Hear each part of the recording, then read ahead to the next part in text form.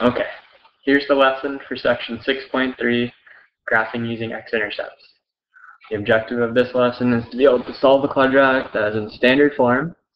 We remember standard form is y equals ax squared plus bx plus c. So we want to be able to graph a quadratic that's in that form. So in order to do that, we're going to have to be able to solve this. Okay, so we're going to have to find the x-intercepts and then use the x-intercepts to find the vertex and then graph it. So once again, the objective, be able to solve a quadratic that's in standard form, then use the x-intercepts to find the vertex and then graph it. Okay, so just a review of how we solve quadratics. Solving means to find the x-intercepts or the roots.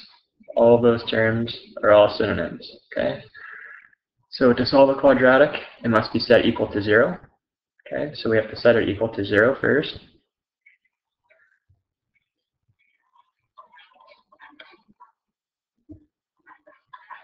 After we've set it equal to 0, we can factor this. Then after we've factored it, we set each factor equal to 0 and solve for x. If you wonder why we do that, watch the previous video that I posted for section 6.2, solving quadratics. Okay? So how do we sketch the graph of the parabola? How we sketch the graph is by first finding the x-intercepts. Okay, we do that by solving using this method over here. After we've solved it, we find the axis of symmetry. How we find the axis of symmetry? We know the axis of symmetry. If this is our parabola, here are the x-intercepts. Okay, we know the axis of symmetry is right in the middle of the parabola. Okay, so because the axis of symmetry divides it in half, so to find the axis of symmetry, we just find the midpoint of the two x-intercepts. We know it's going to be right in the middle of those. So to find the midpoint of the x-intercepts, you just add them and divide by 2. Okay? And the axis of symmetry goes through the vertex, because the vertex is also in the middle of the parabola. So the axis of symmetry is the x-coordinate of the vertex. So after we've found the axis of symmetry, which is the x-coordinate of the vertex, we use the axis of symmetry to find the y-coordinate of the vertex. Just plug the x-coordinate into your equation and solve for y. After you have the vertex, you can graph it just by plotting and labeling the x-intercepts and the vertex. Okay, after all that, let's just do an example. So, we want to sketch the graph of y equals x squared plus 8x plus 7, and then label the x-intercept and vertex. Before we can do that, we have to solve this quadratic. We have to find out what the x-intercepts are. Okay? To solve a quadratic, we set y to equal 0.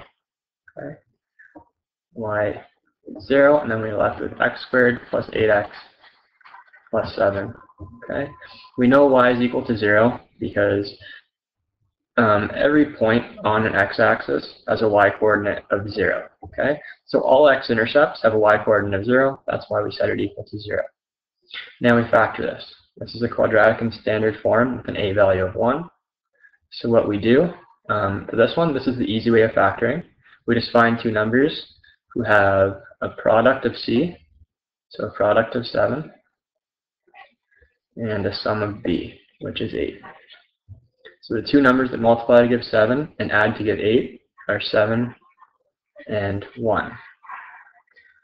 So what we do with those numbers, we plug those numbers into x plus r times x plus s for r and s.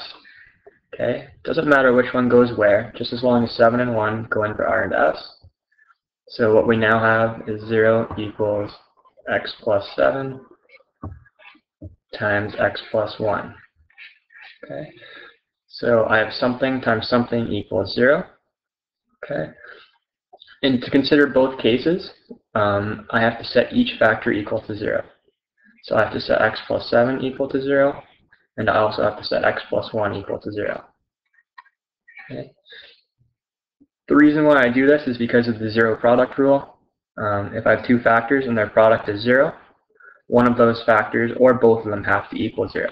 To consider both cases, okay, you set each of them equal to 0 and then solve. So for this one, x would be equal to -7. That would make this factor equal 0. And for this one, if x was -1, that would make this factor equal to 0. Okay, and that would get us our product of 0. So these are in fact our two x-intercepts, -7 and -1. Okay, those are our two x-intercepts. So if you want to, once again, if you want to review how to solve the quadratic, or you want more explanation to that, watch the video for 6.2. Okay, so now we have our x-intercepts. Our next step is to find the axis of symmetry. Okay, we want to find the axis of symmetry now. So I'm going to use the short form AOS. To find the axis of symmetry, we must find the midpoint of the x-intercepts, just like as I was explaining back over here. Okay, because the axis of symmetry is right in the middle of the parabola. So if we find the midpoint of the x-intercepts, that'll tell us our axis of symmetry. So our axis of symmetry is x equals the sum of our x-intercepts, -7 and -1, -7 plus -1 divided by 2. So our axis of symmetry is -8 divided by 2, which is -4. So x equals -4 is our axis of symmetry. We also remember that the axis of symmetry goes through the vertex. So that means the x-coordinate of our vertex is -4. Okay? Make that a little more clear. Good. So the x-coordinate of the vertex is -4.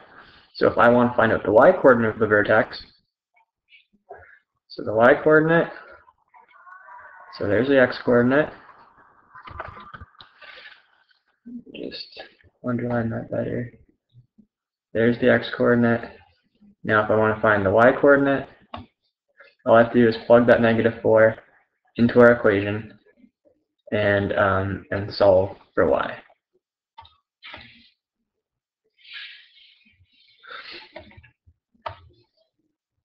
So if I remember my equation, it was y equals x squared plus 8x plus 7. So all I do, plug -4 in for where I see x and solve for y, and that'll tell me the y-coordinate of the vertex. So I'll get y equals -4 squared plus 8 times -4 plus 7. If I simplify this, that gives me 16 minus 32 plus 7. 16 minus 32 is -16, plus 7 is -9. So the y-coordinate is -9. Therefore, my vertex is -4, -9. So my x-coordinate is -4, y-coordinate is -9. Write it as in coordinate form, and there you have it, -4, -9. Okay, so now that we have our vertex right here, we have our x-intercepts, we can graph it. Okay, so just looking back, I'll plot my x-intercepts first. My x-intercepts were -1 and -7, yeah. So it crosses the x-axis at -1 and 7. 7. And the vertex was at -4, 9. 2, 3, 4, and then -9. 1, 2, 3, 4, 6, 7. Oh, I'm going to have to scroll down. 1, 2, 3, 4, 5, 6, 7, 8, 9. Okay, then just connect those with a smooth curve. Oh, that wasn't good, but you get the idea. Okay, actually, let me try again.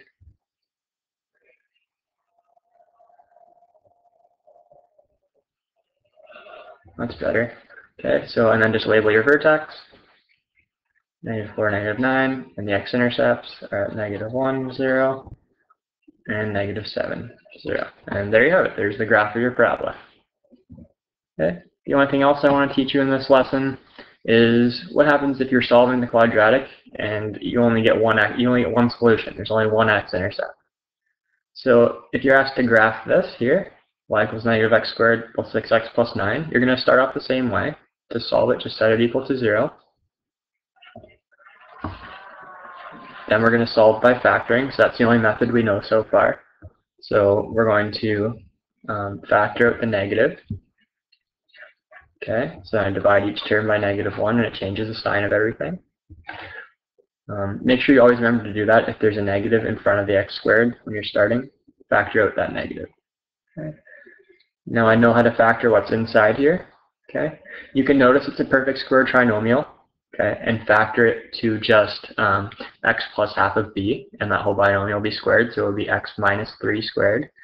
Or you can do it the sum and product way. Okay, so this is a quadratic and standard form with an a value of 1. So find two numbers that multiply to give 9 and add to give negative 6. Those two numbers are negative 3 and negative 3. Now to solve this quadratic, you set each factor equal to 0. So set x minus 3 equal to 0. And the other factor is also x minus 3. So you'll see what's going to happen here is we just get the same solution of x equals 3 for both. So that tells us there's only one x-intercept. But how can a parabola look to only have one x-intercept? How it looks is that, so we know there's an x-intercept at 3. Okay. This is the factored form here. The a value is negative, so we know it's going to open down. So what's going to happen? The parabola is going to just touch the x-axis like that right there. Okay, so it just touches the x-axis. It never goes through it, it just touches it at x equals 3. Okay, so that's what it looks like roughly when there's only one solution. Okay, but if we want an exact representation of this, we also have to figure out points to the left and to the right of this point here. Okay, so we know that this is our vertex. I think I forgot to mention that. So if it just touches the x-axis there, so it goes up, approaches it, then comes back down, this is going to be your vertex. Okay? It's right in the middle. So if our vertex is at 3, 0, and we want to graph this exactly, we have to find points to the left and to the right. Okay? So at x is 2 and x is 4, we find points to the left and right, then we can graph it exactly. Okay? So my equation is y equals negative x squared plus 6x minus 9. So let's find out what y is equal to if x is 2. So just replace x with 2. And then solve for y. And what we will get, negative 4 plus 12 minus 9. Simplify that. Negative 4 plus 12 is 8. Minus 9 is negative 1. Good. So my y is negative 1. So 1 to the left of the vertex, my y value is negative 1. That means because parabolas are symmetrical, and because this x-intercept is our vertex, okay, in this instance, 1 to the right, the y value must also be negative 1. So our parabola is going to look roughly something like this. Okay? And then just label your vertex, 3, 0. So the vertex is the x-intercept when there's only one solution.